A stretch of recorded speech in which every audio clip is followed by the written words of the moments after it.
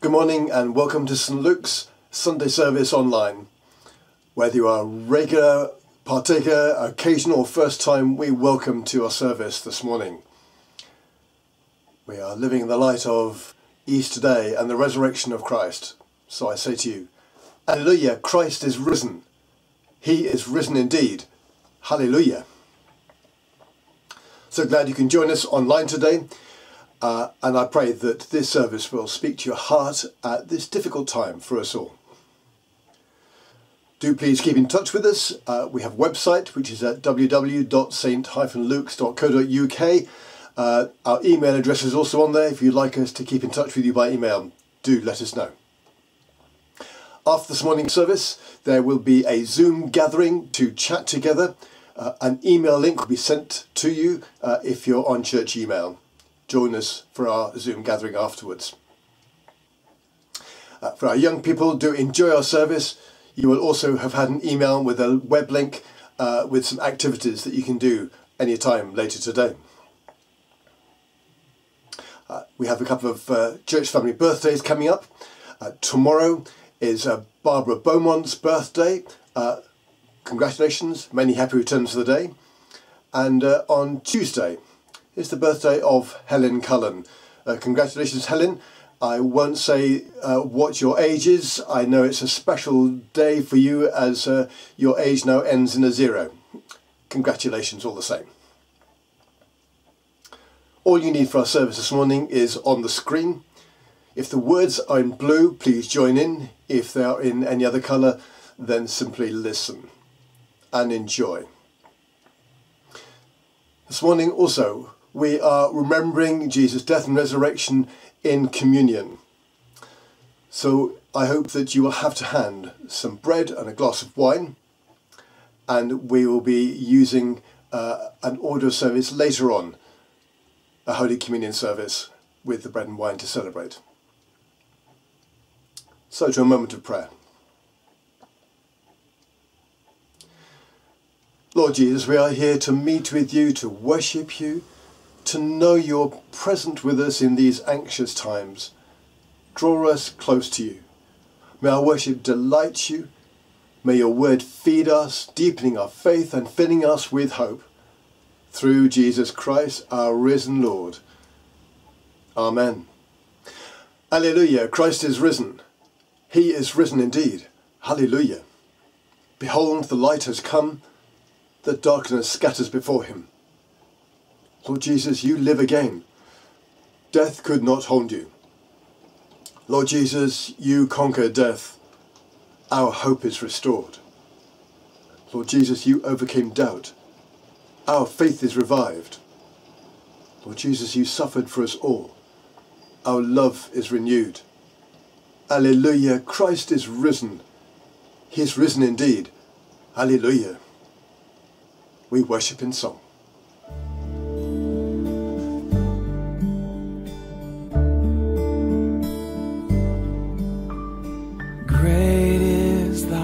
Faithfulness, O God, my Father, there is no shadow of turning with thee. Thou changest not, thy compassions, they fail not. As thou hast been, thou forever will be.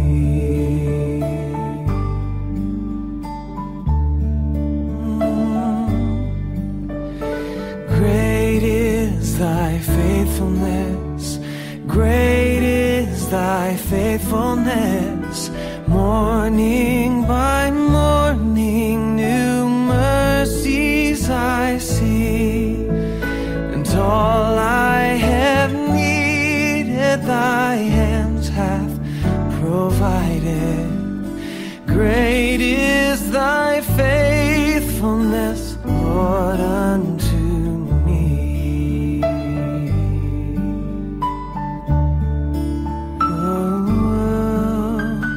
Pardon for sin and a peace that endureth. Thine own dear presence to cheer and to guide. Strength for today and bright hope for tomorrow. Blessings all mine with 10,000 besides.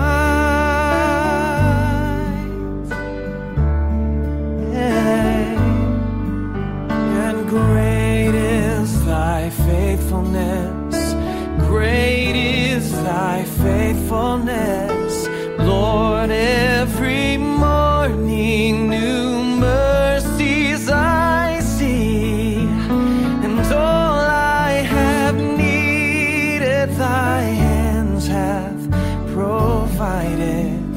Great is thy faithfulness. Great is thy faithfulness. Great is thy faithfulness, Lord, unto me.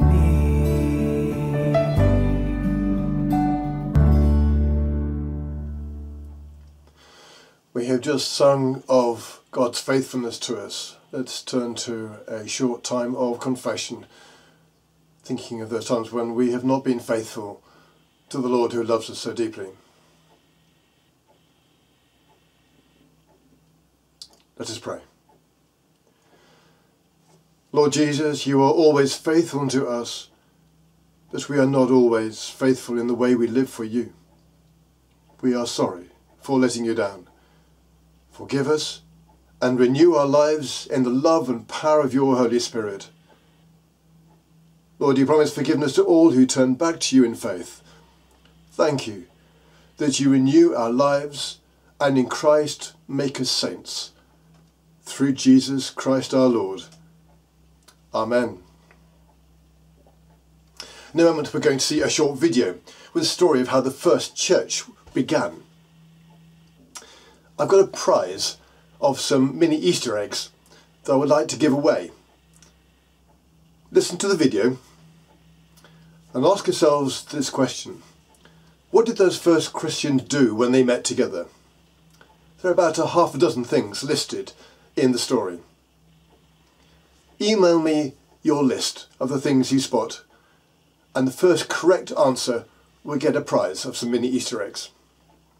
One thing is left out of that list that is in the Bible.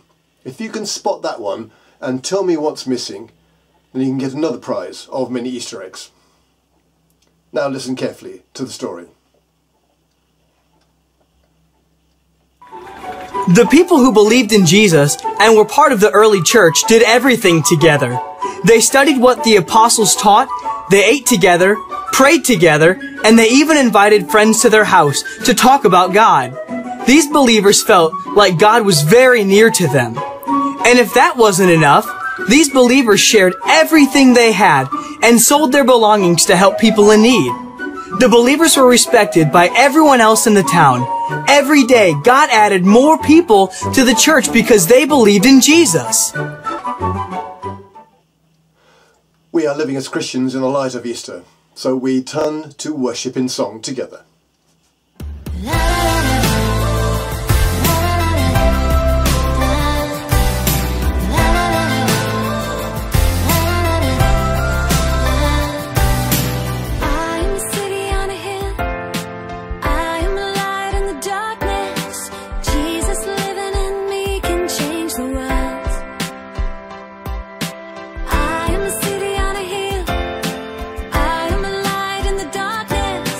Jesus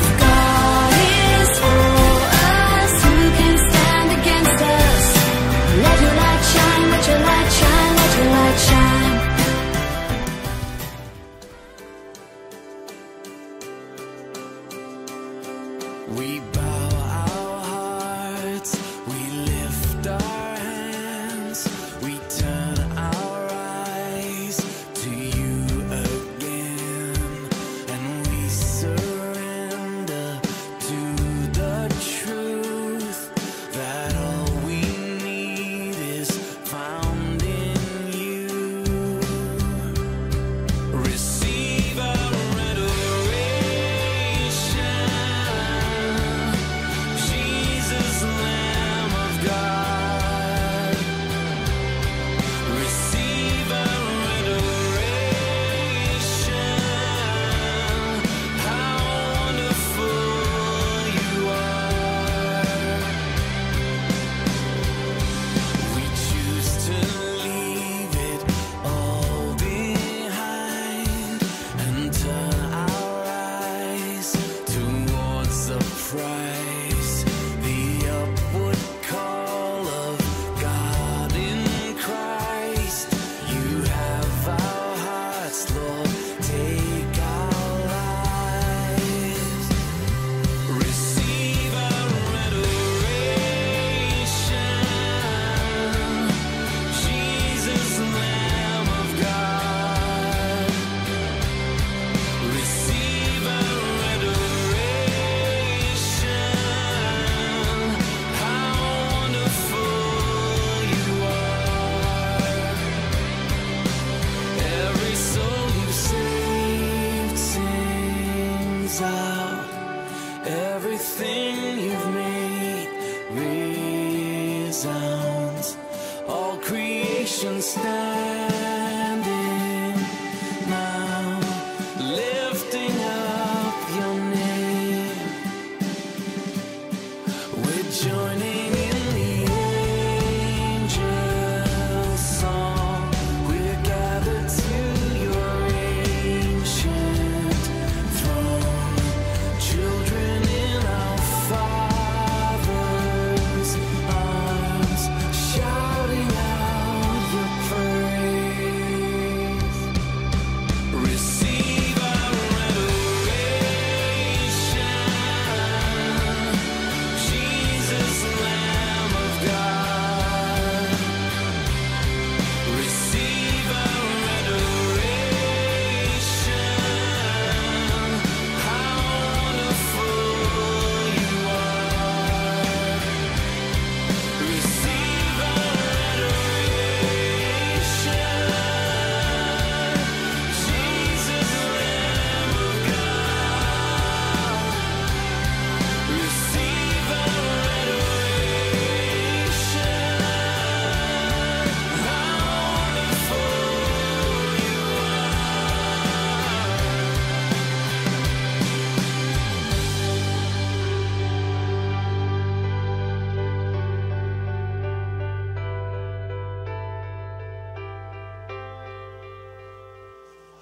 A moment of prayer as we stay in an attitude of worship.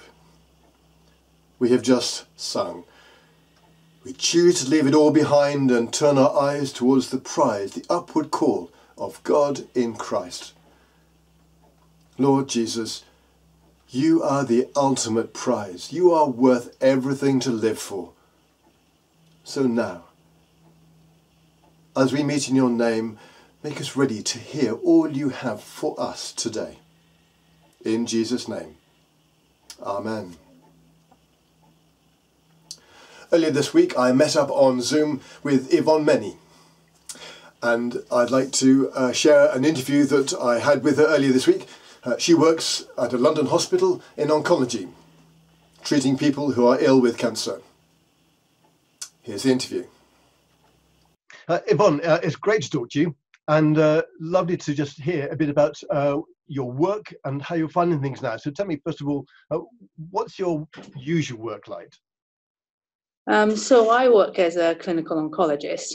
So essentially, I am a cancer doctor. I treat people with radiotherapy or chemotherapy for their cancers. I, take care of that side of things for people who've been diagnosed with cancer.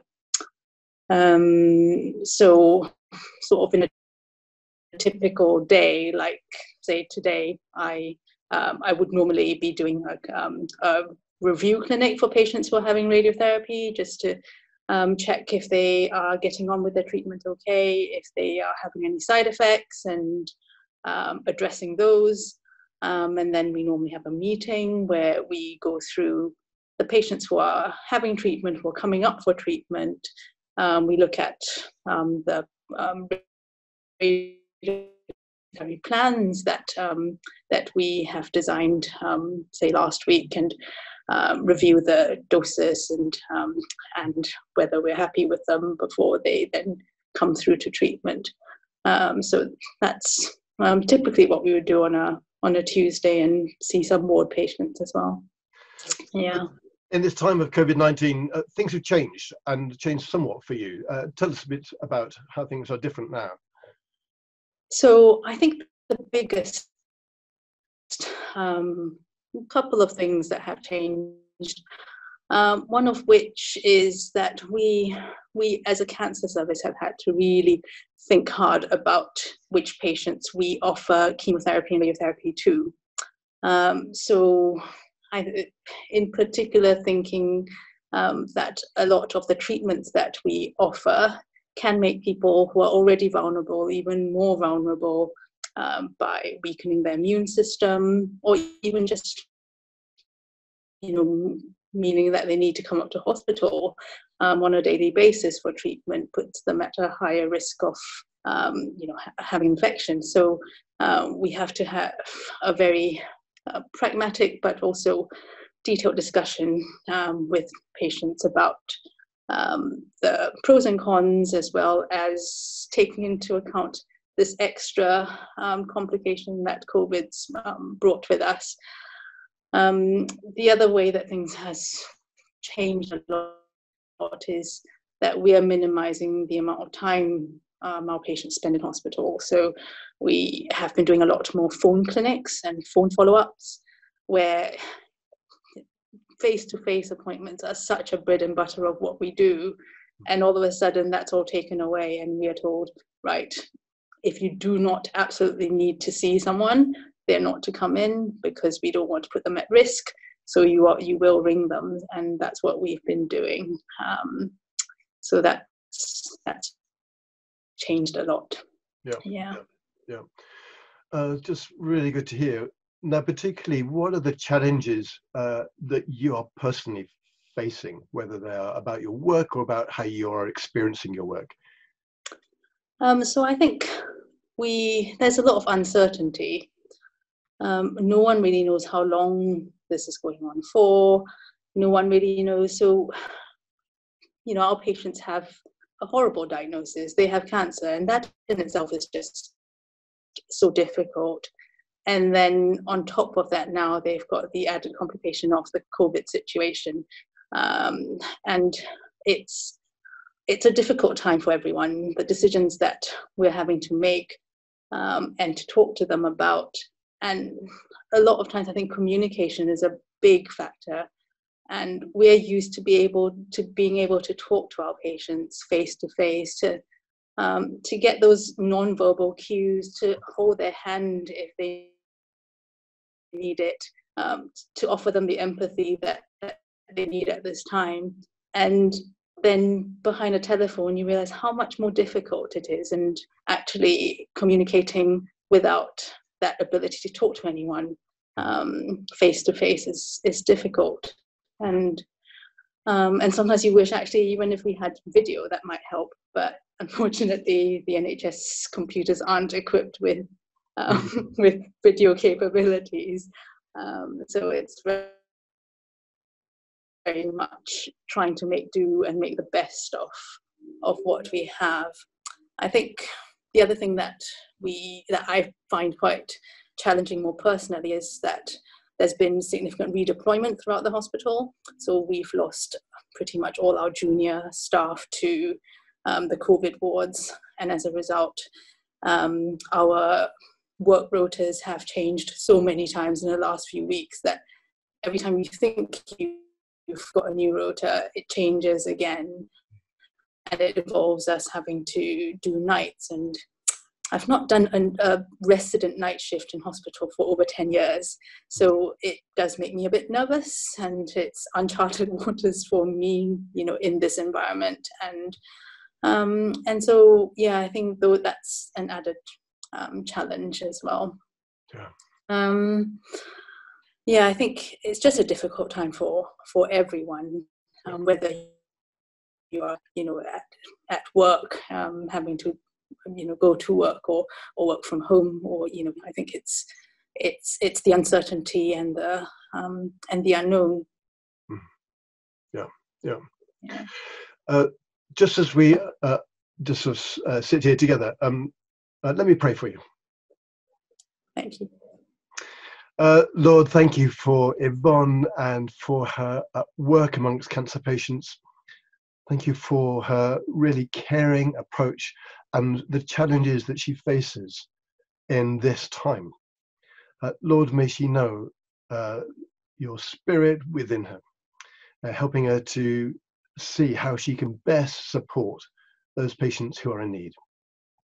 Help herself with her own concerns about the uncertainty of the future, the uncertainty of her own position at the moment, and whether or not she will be needed elsewhere. But above all, Lord, walk with her day by day and guide her in all she does. For we pray in Jesus' name. Amen. And now we turn to today's reading from Acts chapter 2, read by Ivor Thomas. Thank you, Ivor. This morning's reading is taken from Acts chapter 2, verses 42 to 47. The fellowship of the believers. They devoted themselves to the apostles' teaching and to fellowship, to the breaking of bread and to prayer. Everyone was filled with awe at the many wonders and signs performed by the apostles. All the believers were together and had everything in common. They sold property and possessions to give to anyone who had need. Every day they continued to meet together in the temple courts. They broke bread in their homes and ate together with glad and sincere hearts, praising God and enjoying the favour of all the people. And the Lord added to their number daily those who were being saved. This is the word of the Lord. Thanks be to God. Lord Jesus, open your word to our hearts and our hearts to your word, that we may live faithfully according to your word in the light of the risen Lord Jesus. Amen. The Malvern Hills is one of my favourite places to go and walk. There are stunning views east towards the Cotswolds and west towards the Welsh Mountains. There's a path that you can see in this picture that leads to the very top. It's 1,400 feet high, so it's a bit of a climb. When I was at school, we would sometimes go onto the Malvern Hills for training. My rowing coach, would take us to one part of the hills, and there we would have to run as a team from where we parked right up the top of the Worcester Beacon at 1,400 feet and back again. It was tough going. It was a hard slog, and so easy to give up halfway. Determination and perseverance were the key. You know the phrase, when the going gets tough, the tough get going? I don't know if that's true for you today, but times are tough today. In this time of the COVID-19 lockdown, there are tough things about our lives in many ways. So I wonder, how are you doing? How are you getting on in this time of lockdown? Some of you are going out to work, and that can be tough because of the need to stay safe as you go about your work and to your places where you meet other people. It's particularly tough if you're people who are facing those who are ill and unwell, if you're part of the NHS or working in hospital. Some of us may be feeling fairly safe. Nevertheless, I suspect we are all carrying fears and anxieties at one level or another. So there are parallels, perhaps, with Jesus' disciples. When Jesus was captured and taken away to be crucified, real fear gripped those disciples. And then Jesus was killed. Was it going to be their turn next? What were they going to do? Where were they going to go? So they hid out of fear and concern.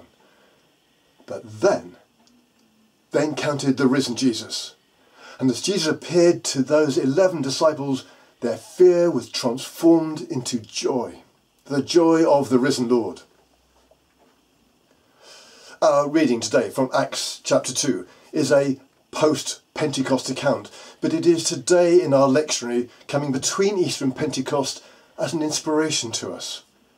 We are living in the light today of both the risen Jesus and the outpouring of the Holy Spirit, though we look forward to celebrating that in a few weeks' time. This passage illustrates what happens when we live in the light and the truth of Jesus' resurrection. For living in that relationship with the risen Jesus is a life-transforming relationship. I wonder how many of the signs of transformation are evident in your life. Well, for one thing, you are watching today's service. You're taking part in our online service. Your faith and your own belief brings you here. Perhaps though just now your faith is being tested, maybe severely. This passage from Acts 2 describes the beginning of the church. The faith in the risen Christ led to the first worshipping community. As people started to believe in the risen Jesus, they began to live accordingly. So in Acts 2 from verse 42 we read, the early disciples, devoted themselves to the apostles' teaching. Jesus' disciples were teachers of the faith, and they shared their understanding with the growing crowd of believers who, having seen the risen Jesus, having seen the outpouring of the Spirit, also turned to faith. They longed to be followers of Jesus, freed from their sins and filled with the Spirit too. The reading goes on, and they devoted themselves to the fellowship. It became a natural desire to meet and to share together. Faith created in them a desire for community, a belonging together of believers. And we read how they experienced signs and wonders, for the power of the Holy Spirit was so evident, so manifest amongst them. And great things happened. People were healed. People were changed. There were words of prophecy. It was a time of great encouragement and building up of that early church. And that led to a change in their lives. We read of how they started to care for the needy, sharing all they had. They found in themselves a spirit of selflessness and caring for others that seemed to take over, replace their own self-centered lives with an outward-looking life, wanting to care for those who ran them in need. And we read how they ate together and in the breaking of bread. So in that fellowship of food and sharing, they also began to remember the Last Supper. Jesus breaking of the bread and sharing of the wine. A symbol and a sign of Jesus in their midst, even though now he was only present by his Spirit. And then we read how they devoted themselves to prayer. They were following Jesus' example and his command, a relationship with God to whom they could pour out their hopes, their concerns, their requests. Prayer was part of their everyday life, binding together that fellowship, growing that fellowship, a fellowship that was being empowered to make a difference to the world around them. How about you and me today? What parallels are there between what happened then and what is happening now? Should we expect the same? Should we look for similar faith and behaviour in the church today? With the outpouring of the Spirit as we celebrate Easter and Pentecost, should the same things happen? My answer would be yes and no. There were about half a dozen activities of faith that we can read in that reading, and they are all for today. There was Christian teaching, essential for us. There was that sharing and belonging together. Well, we're challenged to do that just at the moment, but that is part of the Christian life. There is that expectation that God will heal the sick and answer prayer in powerful and wonderful ways. How I long that we saw more of that than we do. But God does do the miraculous from time to time. Maybe not as much as we would wish. Then there's looking out for the poorest and those in great need. Well, that's very much of what we're trying to do at St Luke's and in our Christian lives today. Think of Friday Social, or the Winter Beds Project, or Feed, etc., which some of you are involved in. Fifthly, there was the eating together and the breaking of bread. Well, that's our communion service and times of social and fellowship that we have together as a church.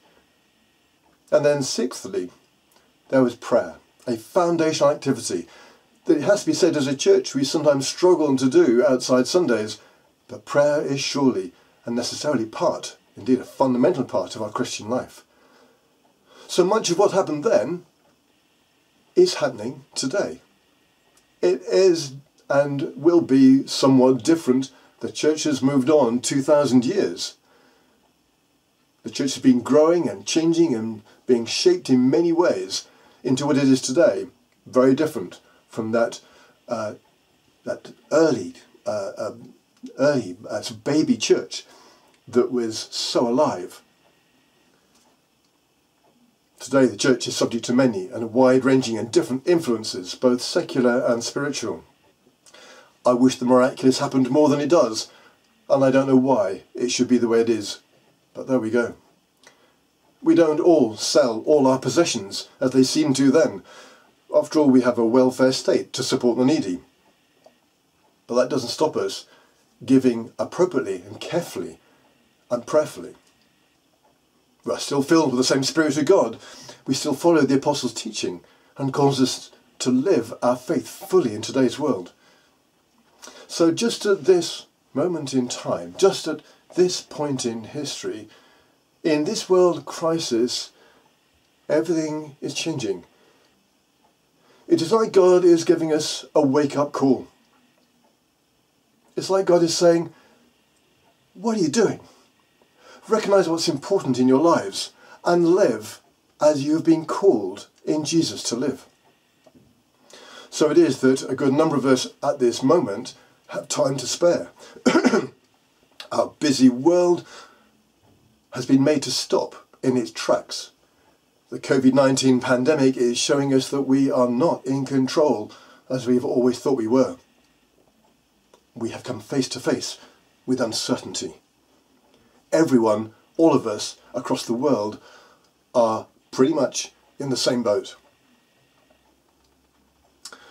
I have a sense that God is putting a big question mark in front of our lives. God is trying to get our attention. He's trying to say, hey, look at me. Guys, what are you doing? This is my creation. This is my world. Stop. Recognise that I am your God. Listen to me. It's like God is saying, hey, yoo-hoo, I'm still here. What are you doing? For those first Christians, Jesus' resurrection was a big, hi everyone, I'm here. And so many came to faith. We are in danger of forgetting or playing down the significance of that universe-sized event, the death and resurrection of Jesus. The risen Jesus and the Holy Spirit drew many people into faith. The church grew rapidly. The same Jesus and the same Spirit does the same work today. The result was so clear then. How clear is it in our lives today? Which takes me back to the beginning of our reading today from Acts 2. The opening phrase seems to me at the moment to be key. Do you remember the opening phrase? They devoted themselves. The disciples, the early believers, devoted themselves to learning, belonging, caring, praying, sharing, breaking of bread, communion. So there's my challenge for you, indeed for all of us. Devote yourselves once again. Renew your devotion to Jesus. Dedicate yourself again. Make your faith first priority once again. Make Jesus number one again. Devote yourselves to Jesus living his way, to serving his world, to walking with him every day in all you do. How evident is it from the way you live that this is what you are doing? What is it looking like? I'm going to focus on one very simple step to take if you're not taking it as often as would be good. A simple step. That is this. Simply make space every day for time with Jesus. Are you doing that? If you are, like many of us, with a little more time, the pressure is not so great because you can't go to work or you're doing less or whatever it is, stop. Make space. God is calling us. He's shaking us up and saying, it's about you and me. We need to live and work together for the sake of this world. So stop. Make space, I believe God is saying, for me, for Jesus. Give him time to speak to us, that we may listen to him. And in that space, make reading the Bible a key priority in our daily lives. And in the reading of the Bible each day, creating space to have a conversation with God, which is probably more listening to God than it is speaking to God, but both are part of a conversation to take place in a space that is given just to the God who loves you and me. And then see where he takes you. He loves you, so he will continue to take you on a rich and life-giving journey. Time to give him the opportunity to lead you on. So in conclusion, I'm going to send everybody who's on the church email an email with a link to a simple online survey. It will be totally anonymous, your responses. I invite you to fill in the survey because I want to help you to think about yourself more honestly, about your faith and how you're living it every day. I will receive the feedback if you are generous enough and kind enough to send it to me, and I hope that those results will enable me to encourage you, to help you by our teaching, by resources we offer, to live your faith every day more fully, more faithfully.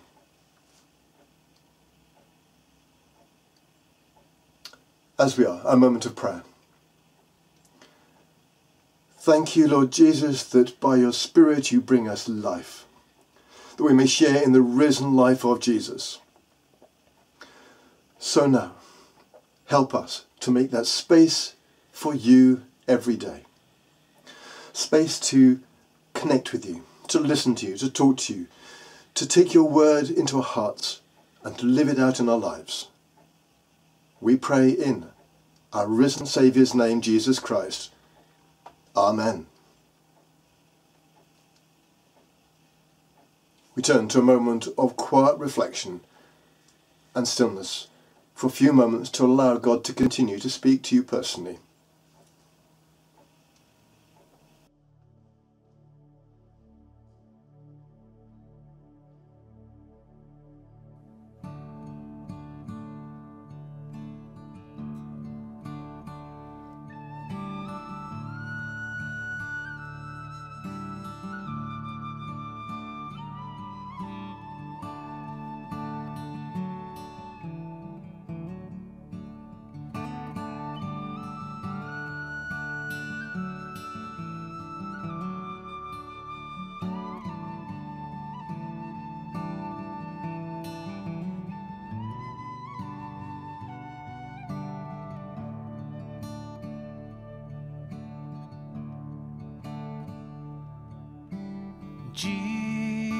Jesus,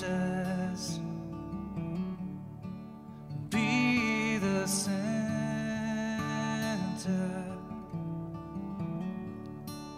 be my source, be my light, Jesus.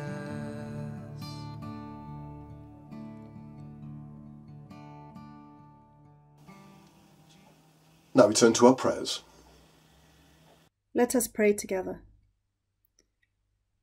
Father, in this time of physical, emotional, and economic turmoil in our world and our nation, we cherish this opportunity to come before you just now, to rest in your presence, and to lay the burdens of our hearts before you.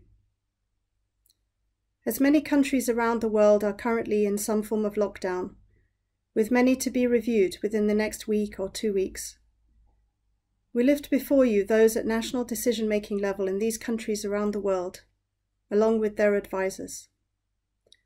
We pray for wisdom, discernment, and clarity of mind as they review the evidence before them and take decisions for the well-being of their nations and their people. Father, in their decision-making, guide them to consider the welfare of the most vulnerable for the weeks and months to come, as well as for the present moment. We pray too for those working for global and regional institutions who have the ability to support the countries and regions which are most at risk and at the same time are least equipped to deal with the virus. We think particularly of those regions already ravaged by conflict, food scarcity, and deep-rooted economic poverty. Father, in these times when members of global institutions may be tempted to act and think only for the good of themselves or their own nations, please challenge and equip them to pursue equity and justice in the sharing of highly sought-after yet limited resources. For our own nation, Lord, as for others, we pray for an end to the suffering and to the pain which this virus is causing. We bring before you today the thousands of families who are grieving the loss of their loved ones, many whom are mourning alone without being able to offer or receive even the comfort of a hug. Father, in a way which surpasses our understanding, be their comfort and their sufficiency. For ourselves, Lord, we ask that you would steer us too, to make loving and wise decisions in these days, to look out for our neighbours, to be mindful of those who might be struggling, and to encourage and support the efforts of all the key workers who are putting themselves on the line for us each day. We thank you that amidst the sorrow and the struggle, we see examples of selfless love, of community spirit, and of hope. Help us, Father, as we go about our daily lives this week, to constantly seek that hope and joy which you bring, and to share this whenever we can with those around us. Help us to be your church. We pray all this in and through your name. Amen. So we come to communion together. Make sure you have with you some bread and a glass of wine. Lift up your hearts. We lift them to the Lord. Let us give thanks to the Lord our God. It is right to give thanks and praise. It is right to praise you, Father, Lord of all creation. In your love you made us for yourself. When we turned away, you did not reject us, but came to meet us in your Son. You embraced us as your children and welcomed us to sit and eat with you. In Christ you shared our life, that we might live in him and he in us. He opened his arms of love upon the cross and made for all the perfect sacrifice for sin. On the night he was betrayed, at supper with his friends, he took bread and gave you thanks.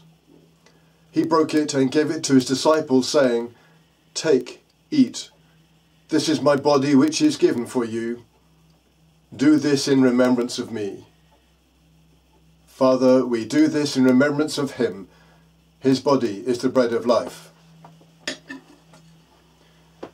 At the end of supper, taking the cup of wine, he gave you thanks and said, "Drink this, all of you. This is my blood of the new covenant, which is shed for you for the forgiveness of sins. Do this in remembrance of me." Father, we do this in remembrance of him. His blood is shed for all. As we proclaim his death and celebrate his rising in glory, send your Holy Spirit, that this bread and wine may be to us the body and blood of your dear Son. As we eat and drink these holy gifts, make us one in Christ our risen Lord. With your whole church throughout the world, we offer you this sacrifice of praise and lift our voice to join the eternal song of heaven. Holy, holy, holy Lord, God of power and might, heaven and earth are full of your glory. Hosanna in the highest. Amen. Now, as our Saviour taught us, so we pray. Our Father in heaven, hallowed be your name. Your kingdom come, your will be done, on earth as in heaven. Give us today our daily bread. Forgive us our sins, as we forgive those who sin against us. Lead us not into temptation, but deliver us from evil. For the kingdom, the power, and the glory are yours, now and forever. Amen. We break this bread to share in the body of Christ. Though we are many, we are one body, because we all share in one bread. And now in faith receive the bread and wine as the body of our Lord Jesus Christ, which he gave for you, and his blood, which he shed for you. Eat and drink in remembrance that he died for you, and feed on him in your hearts by faith with thanksgiving. We take a few moments to take bread and wine.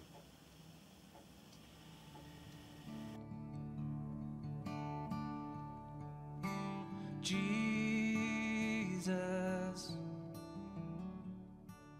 be the center,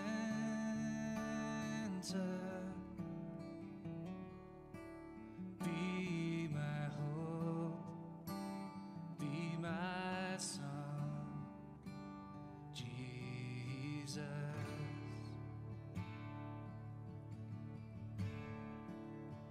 Be the fire in the heart, be the wind in this earth. And now to the after communion prayer together. Father of all, we give you thanks and praise that when we were still far off, you met us in your Son and brought us home. Dying and living, he declared your love, gave us grace, and opened the gate of glory. May we who share Christ's body live his risen life. We who drink his cup bring life to others. We whom the Spirit lights give light to the world.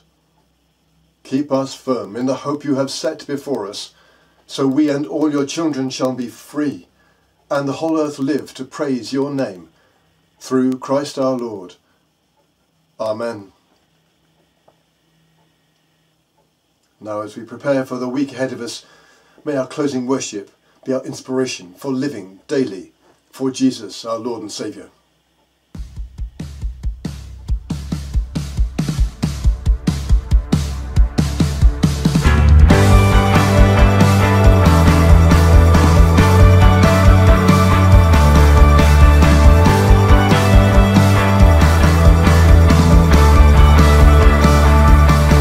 I stand before you now. The greatness of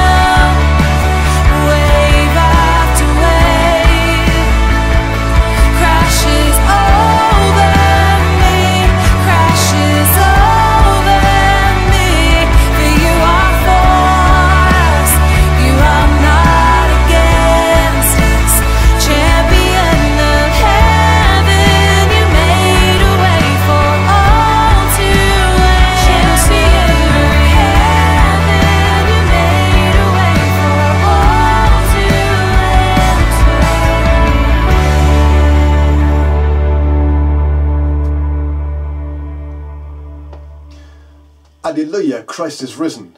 He is risen indeed.